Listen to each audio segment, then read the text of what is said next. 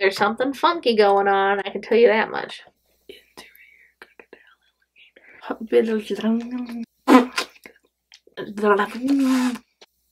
Hey guys, Lene here and welcome back to my YouTube channel.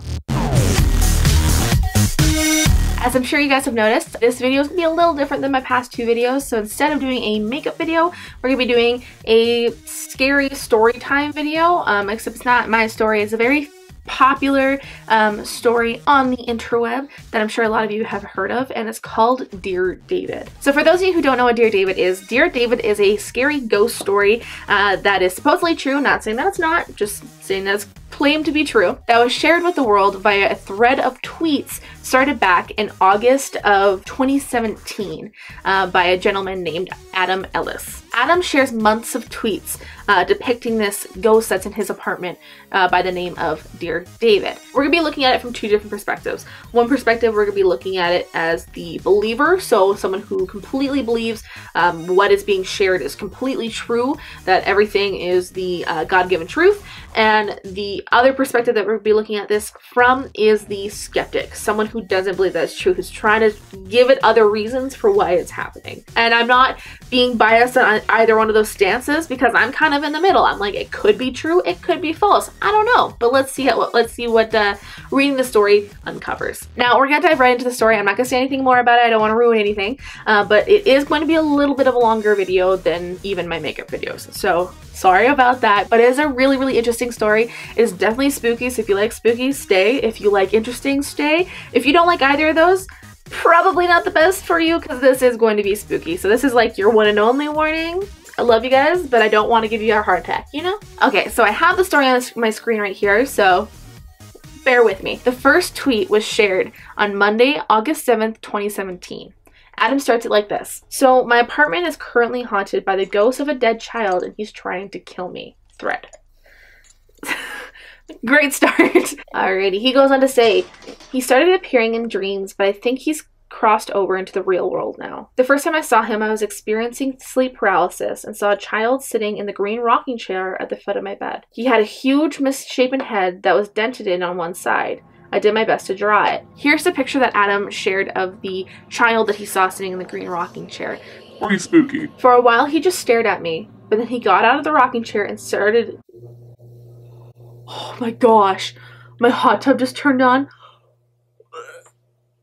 Oh, I'm gonna go close my window, I'll be right back. Okay. For a while he just stared at me, but then he got out of the chair and he started shambling toward the bed. I couldn't move because I was paralyzed. I have sleep paralysis quite often, it sucks. Right before he reached my bed, I woke up screaming. I had another dream a few nights later where I was in a library and a girl came up to me and said, "You've seen Dear David, haven't you?" I was like, "Who?" And she said, "Dear David, you saw him." She continued, "He's dead. He only appears at midnight and you can only ask him 2 questions if you see or say." I can't talk, apparently.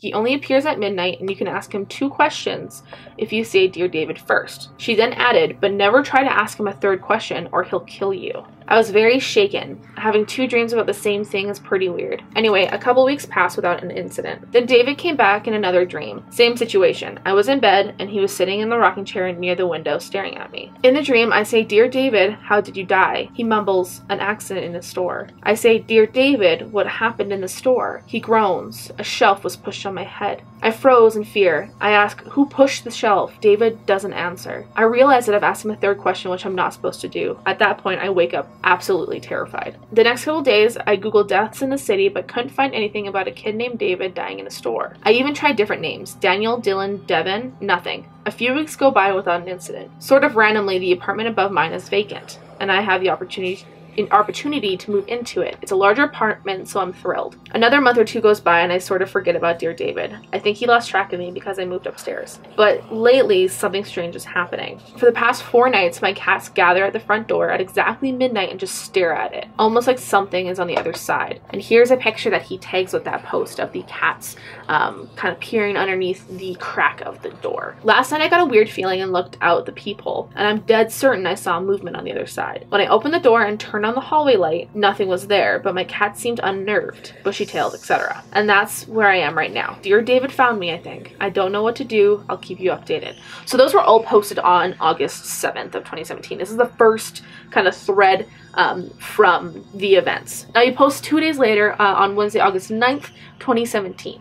And he continues with an update on the situation. He says, update, for the 6th night in a row, my cats are walking over to the door promptly at midnight and stared at it. And here is the picture he tagged with that. He has a clock below there, so you can see that it's midnight, and then the cat staring at the door. Oh, and then he posts this video and he says, what's going on? I'm putting in headphones, hold on.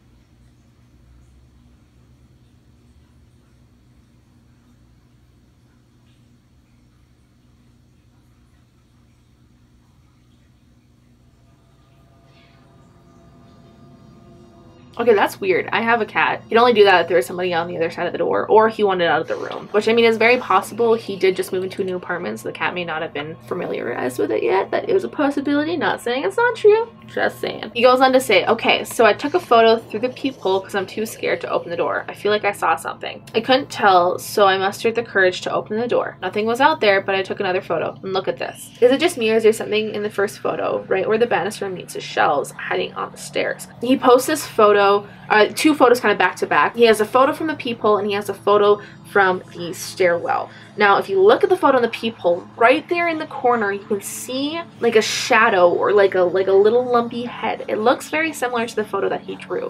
He goes on to say, I wasn't sure if it was a smudge or something, so I took a second photo from the inside.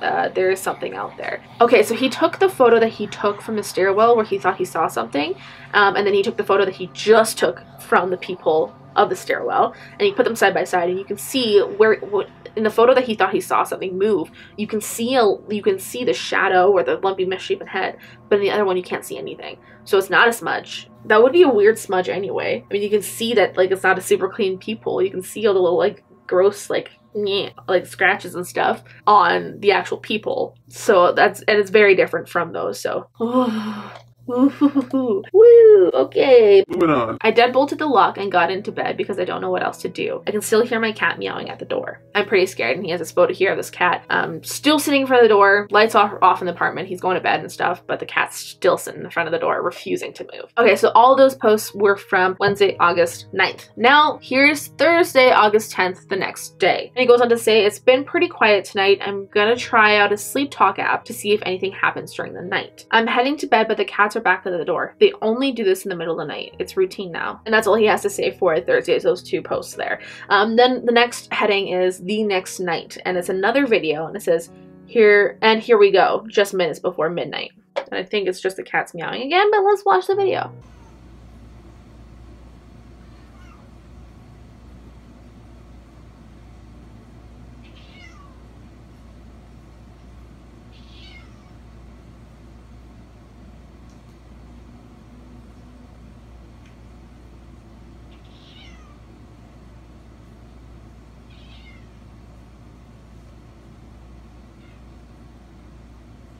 Oh, is he a three-legged cat? That's actually so cute.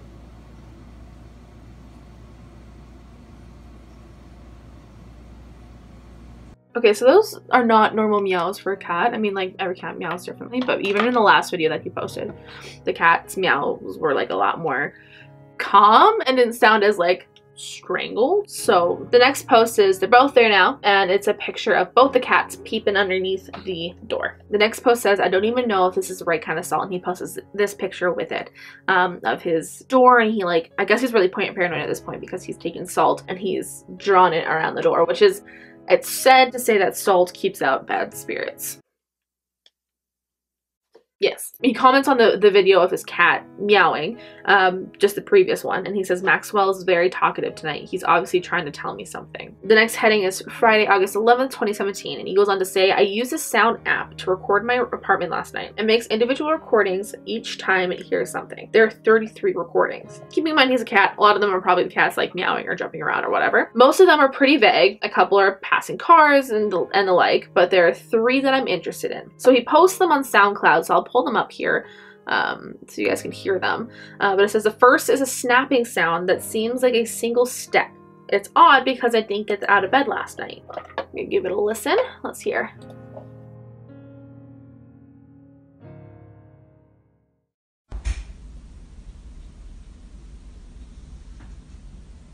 So yeah, it kind of hears, it sounds like a snap or a step, like you said.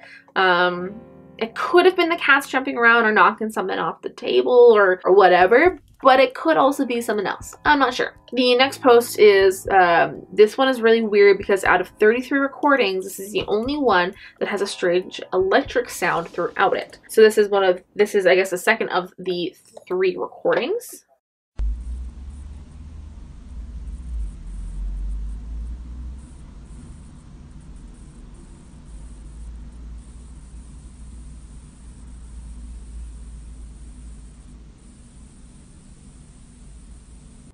That absolutely could be something paranormal or creepy, but it also could just be if I take my phone and I just go ahead and take a video and then I rub it on like on my hand or like fabric in particular, it's gonna make a similar sound. If I play the video back, so it makes a very similar, like kind of a static like sound, and that's just from my phone being rubbed on fabric. So if he has his phone like beside his bed and he like rolled over and he like brushed his hand against it, or if he rubbed his like sheets against it, that very well could have made that noise. But it also, again, it could be something else. Okay, and then the final recording, it says, this directly follows the electric static, another snap, then I groan in my sleep.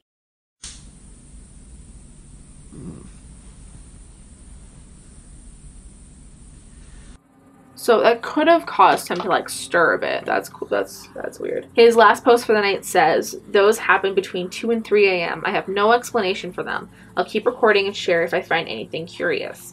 He posts the next day on Saturday, August 12th, 2017. And he posts a picture of him doing the peace sign, little selfie, saying, getting the F, literally EFF, out of my haunted apartment for the weekend. So that selfie is the only thing that he posted on Saturday, August 12th, but he does post again 2 days later on Monday, August 14th, 2017. I don't know why I keep saying the date. It's not like it's gonna be any different, but I like the year. Well, I meant not the date, because I mean the date, but so this was posted on Monday, August 14th, 2017. He says, so a weird thing just happened. Take it with a grain of salt. Okay, he said, I bought a Polaroid camera this weekend because they're fun and dorky. I decided to take a few photos around my apartment. Polaroids are stupid and fun and inherently sort of creepy. I didn't expect to find anything, and for the most part I didn't. I took a couple of my living room and bedroom, and that's the rocking chair I first saw David in. They're pretty unremarkable. So he shows these 2 pictures. There's one of his front door where the cat kept meowing, and then there's one of the rocking chair at the end of his bed in his bedroom where he first saw dear David. Now he goes on to say, then I went to the hallway and snapped a photo. The Polaroid developed completely black. Now I can tell you I have a Polaroid and that doesn't happen. I'll even prove it to you. Give me a second. This is a Polaroid my parents got me years ago for Christmas.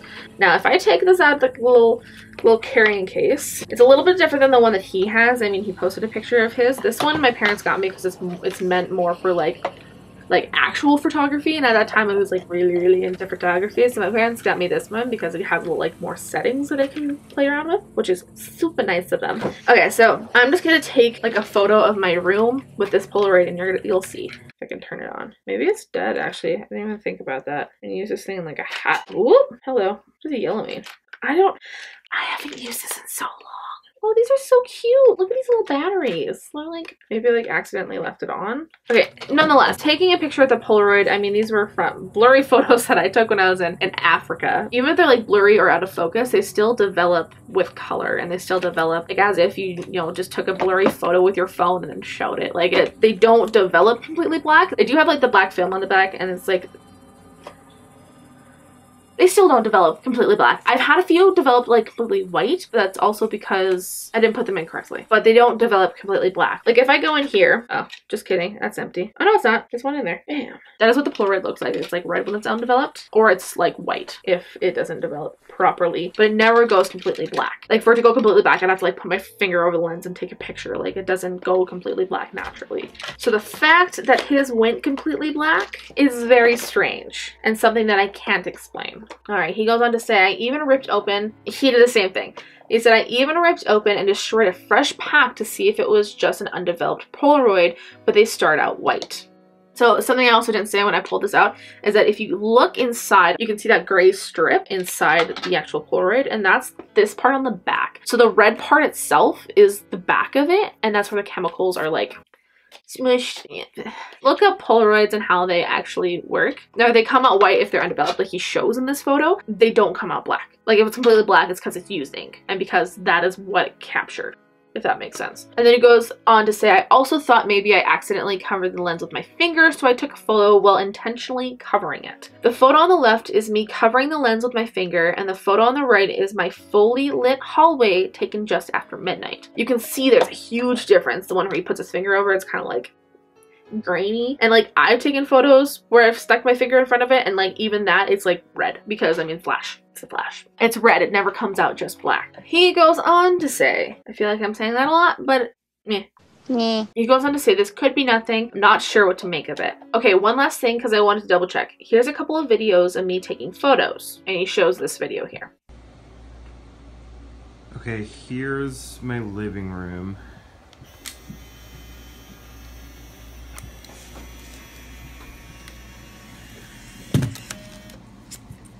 I'll leave that there. The next video says, and then the hallway. Okay, now I'm gonna take a photo of the hallway just to show you. He's got the deadbolt, he's got the chain, he's got the lock in the door, like. Okay, so he pulls out his Polaroid, takes a picture of the hallway, fully lit as we can all see.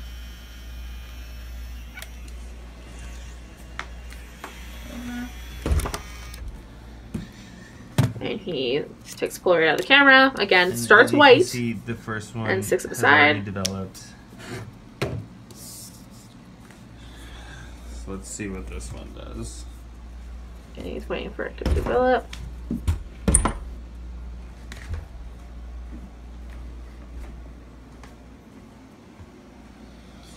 can already tell it's going dark again. It's gonna take a minute.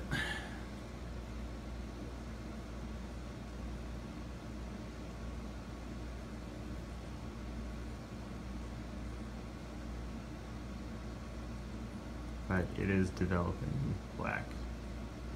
Yeah, it's developing completely black.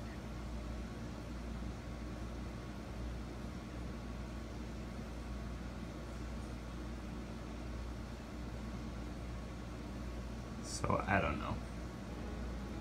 So as you saw when he took the photos, using his Polaroid, the photos start out white, and even when the camera spits them out, they're white. And then you can see the second one there, as it developed, it went black, which means it's using ink. It's using like the chemical. So Polaroids, it's essentially like there's chemicals in between the two pieces, and then again, look it up.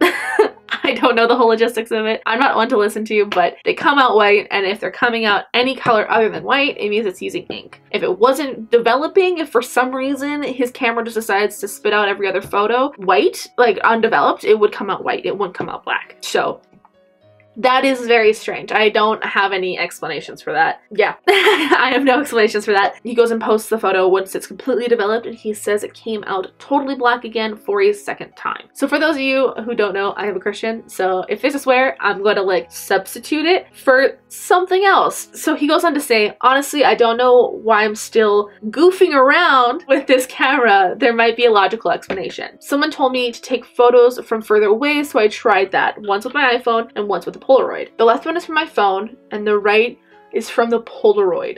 The hallway light was on both times. Why is it pitch black each time with the Polaroid? That is like freaky. I don't like that at all. This poor guy. Holy crud muffin. So yeah, as you can see in the photos, in the left one, the hallway light is clearly on. You can see all the way down the hallway. Absolutely no problem. You know, standard photo of a dude's hallway outside of his apartment. But then the right one, which is the one of the Polaroid, is like everything is developed properly except the hallway. That is messed up. As far as I know, and from my experience of using my own Polaroid, like it doesn't differentiate light like that. Like it doesn't have to have like the right lighting to to adjust properly. I mean, yes, if you're in like broad daylight, it's gonna be like overexposed and stuff. And if you're in like a dark room, it's gonna be underexposed. That's a given. But like the hallway is better lit than his apartment is. Like you should be able to see that, or anything, it should be overexposed, not completely black. That's from the standpoint of the believer. Skeptics at a loss for this. I don't know what to say. I don't know what that could be. I really don't. And it's not like you can edit a Polaroid. I don't know.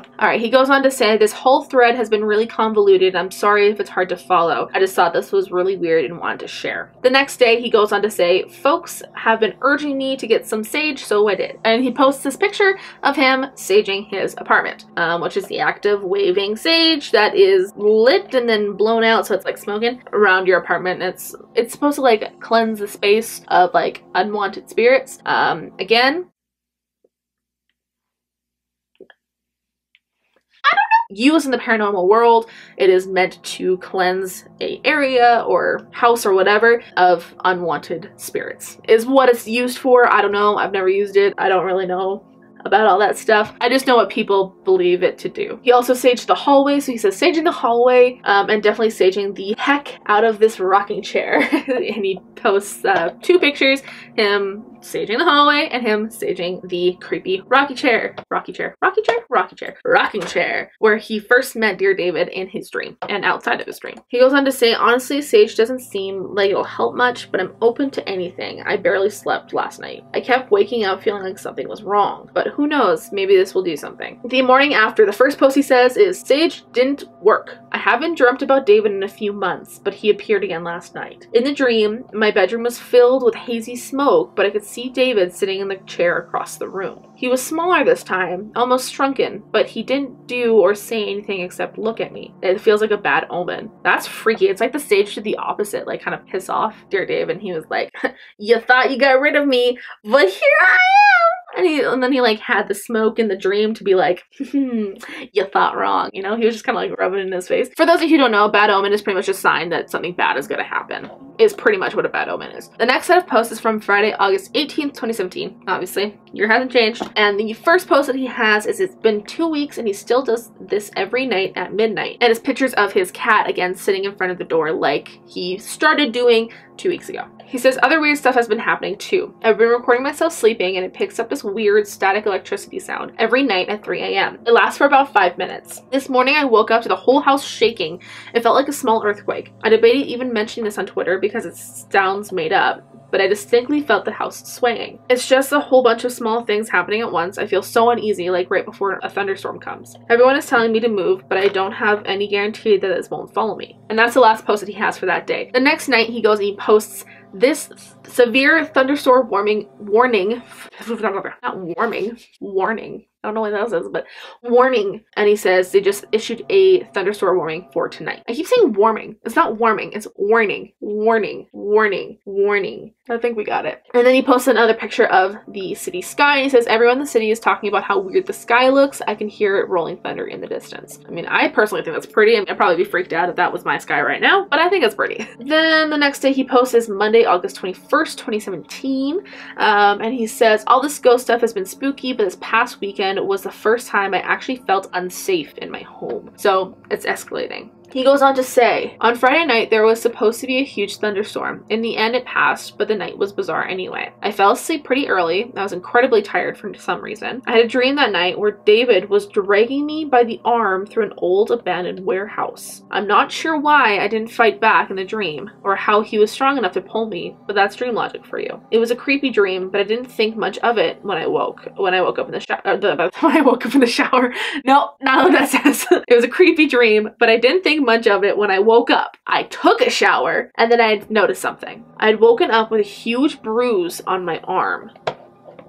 That is a bruise of significant size. I mean, I don't know what his whole setup bed-wise is. I mean, he may have whapped his arm on his bedside table, but it looks like it's like too wide to be just like the corner of a bedside table. He said, now look, maybe I injured myself the day before and my arm was hurting during the night, which manifested in the dream. There could be a totally logical explanation for this, so I brushed it off. I went to get coffee, as I do every weekend. When I walked to the coffee place, I always pass a food cart repair When I walk to the coffee place, I always pass a food cart repair depot. It's always incredibly busy, especially on weekends. I've lived in the neighborhood for over 4 years and the place has always been jam-packed with carts getting serviced. But today, it was completely abandoned. The whole warehouse was totally gutted and empty. Well, almost empty. I went inside to look around because I was astonished that this place was suddenly empty after all these years. Basically, the only thing in the entire warehouse was a single green chair. Sorry? And here's a photo of that.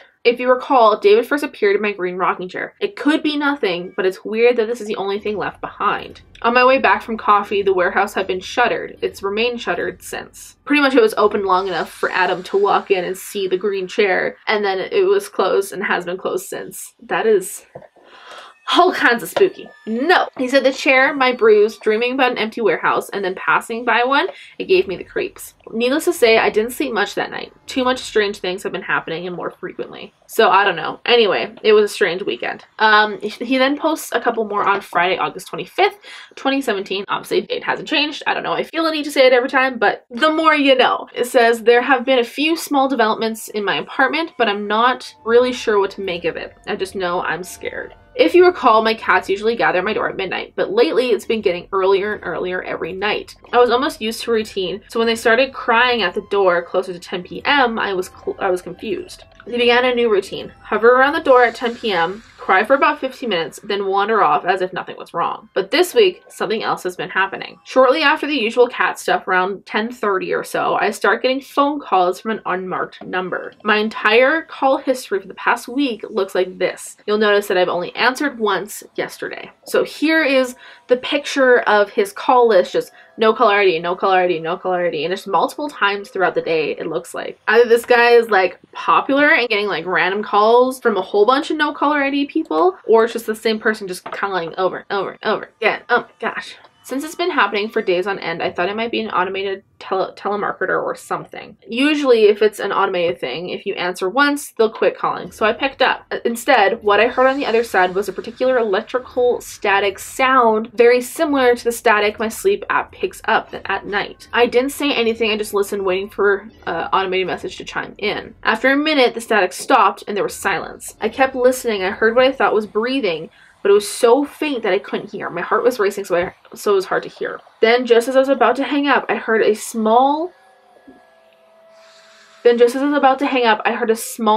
very small voice whisper, "Hello." No! Oh, I hate it. Oh, I hate it. Oh, I hate it. Oh, shoot and darn it. Hello. No, no, no. If someone did that to me, I would burn my phone. Okay, so it goes on to say something about the way that they said hello freaked me out. It wasn't a question or a greeting, just hello, a flat statement, so quiet I could barely hear it. I panicked and hung up. I didn't know what else to do. I closed all the curtains in my apartment and turned on every single light. I watched TV until dawn because I was too scared to go to sleep. I sort of feel like I'm losing my mind. If I look at each...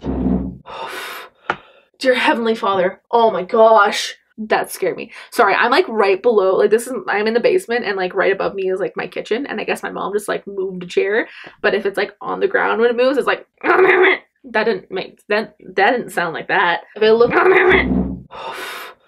Dear Heavenly Father, it's just little on me, your weird sound maker.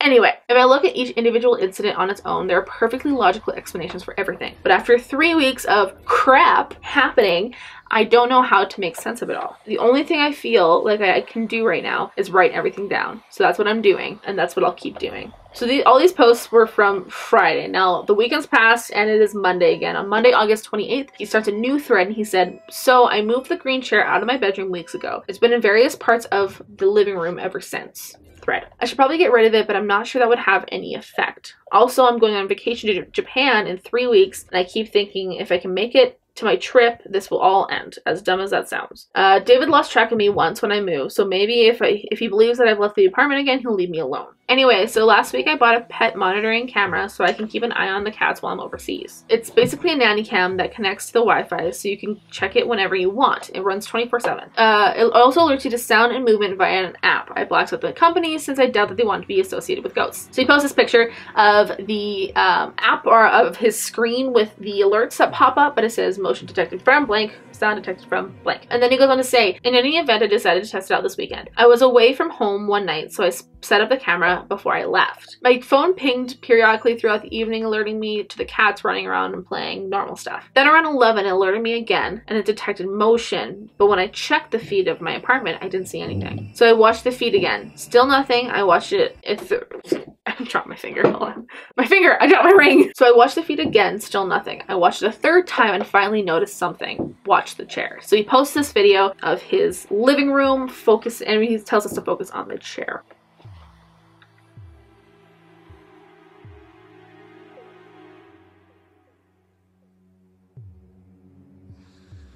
That's rocking.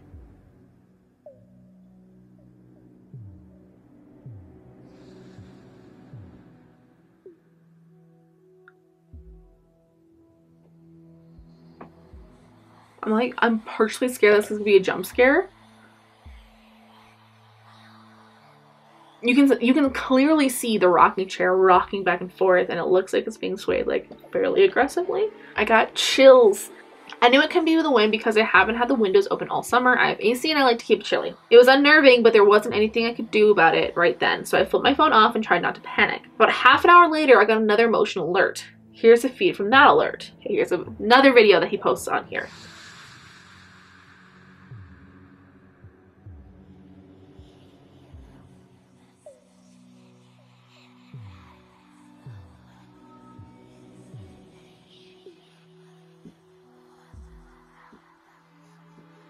Hold on. Was there something at the top there? Oh, he had something like pinned to the wall that just fell.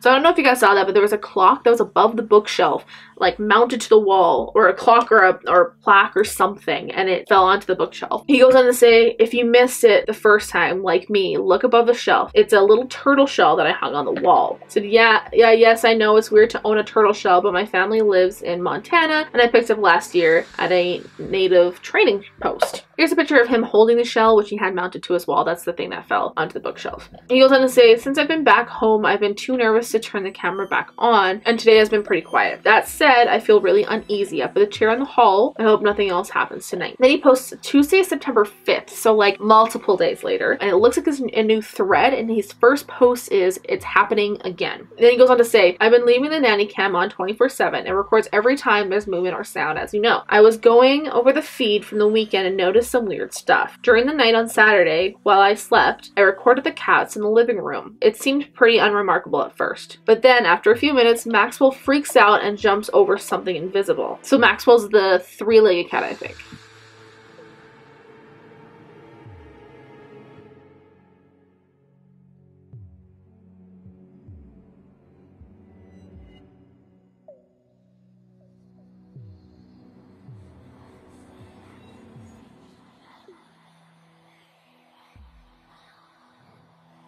Okay, if I'm not crazy, I mean, yeah, he definitely does jump over something, because he looks back at where he jumped over, and it looks like he's looking towards the door.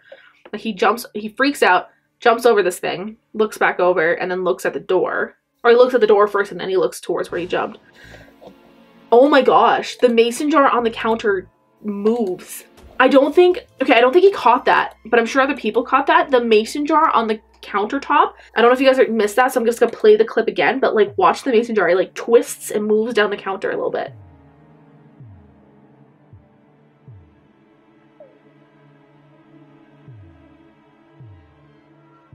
So yeah, his cat definitely freaks out and jumps over something, but the mason jar moves too, because you can tell the cat looks directly at the mason jar afterwards, like, did you just move? Did I just see that? Then he goes on to say, I don't think it was a bug or anything. Maxwell doesn't react like that with bugs. He just eats them.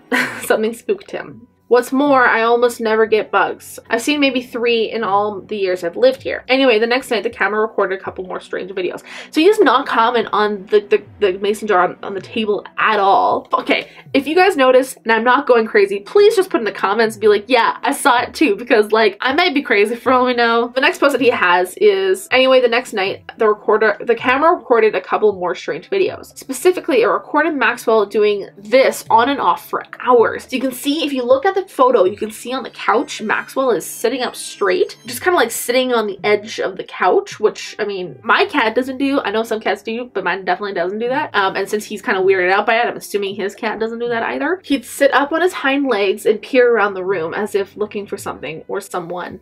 Oh, that's not what it says. He stood up on his hind legs and peered around the room as if looking for something or looking at something. This is odd behavior for him and I can't come up with any explanation for it, especially because of the next video. So he posts another video from this nanny cam and it says, "Here's the final video the camera recorded that night."